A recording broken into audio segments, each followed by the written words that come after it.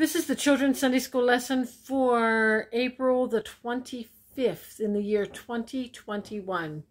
It's from Joshua chapter 24. The memory verse says, "Choose you this day whom you will serve, but as for me and my house, we will serve the Lord." And that comes from Joshua 24:15. Okay?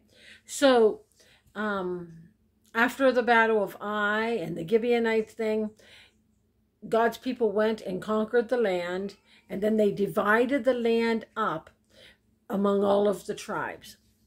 And Caleb, do you remember there was Caleb and Joshua who went up as the first spies? They were the only ones that believed God could do it. Caleb said, "Give me that mountain that the giants live in. I am as strong now as I was whenever I went up there the first time. I'm 85 years old, but I can still do it." And he went up there and conquered that mountain with the giants, and they gave him that land. And everybody got their homes, and everybody was settled, and Joshua told the people that lived on the other side of the river that they could go back to their homes. And so when they went back to their homes, they built an altar that looked like the altar of God on the other side. And everybody else got, "What are you doing with an altar? You're not going to serve other gods, are you?" And they said, "No, we want our kids to know that we are a part of the land of Israel, just like you are. And we want our kids to remember how God brought us across the Jordan River, and how God did all the miracles for us. We want them to remember about the sun standing still and the moon standing still. We want them to remember all of those stories." And so they said, "That's okay." Then Joshua said, "I want everybody to come together in one place, and I want to talk to you." And so they did. They all came together in one big group, and he told them about Abraham and how God had told Abraham to leave his country and to just worship God. He told them about Abraham's son Isaac, laughing boy, about Jacob and Esau. Remember whenever Jacob pretended that he was Esau that day? Talk about Joseph going to be a slave down into Egypt. He told him all of these stories over again. He told him about how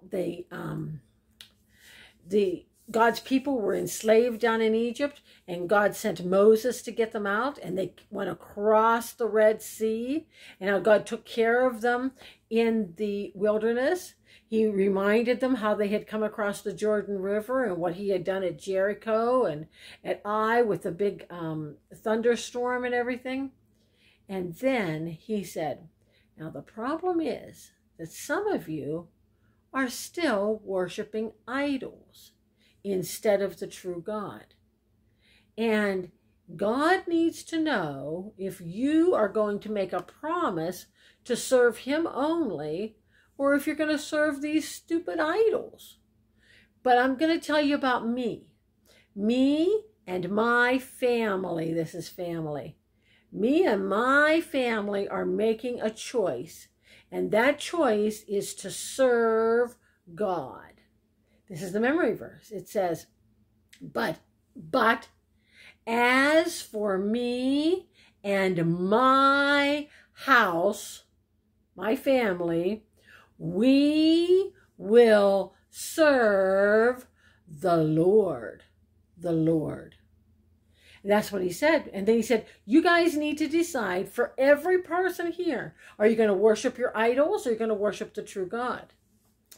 And the people said, "Oh, we'll go get rid of our idols right now. We are going to worship the true God."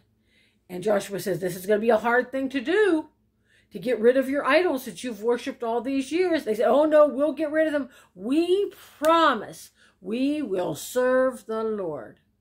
And so he made a covenant promise between God and the people that we're only going to have one God, the true God, and that was who they were going to worship.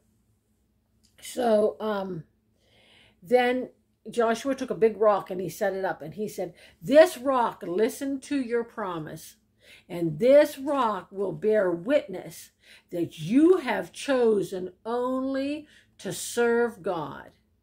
And the people did only serve God for as long as Joshua lived. He died when he was 110. And on Wednesday, we start the book of Judges. And that's when the people start disobeying again. Let's pray. Dear Father God, we thank you that Joshua made a good choice for his family. He said, this family, my house is going to serve God. We believe that God is real. We believe God does miracles, and that is who we are going to serve with our lives. We ask, O Lord, that us that are watching this video, that all of us might choose the same thing, to serve only you, to worship only you, not to worship anything else. In Jesus' name, amen. See you on Wednesday.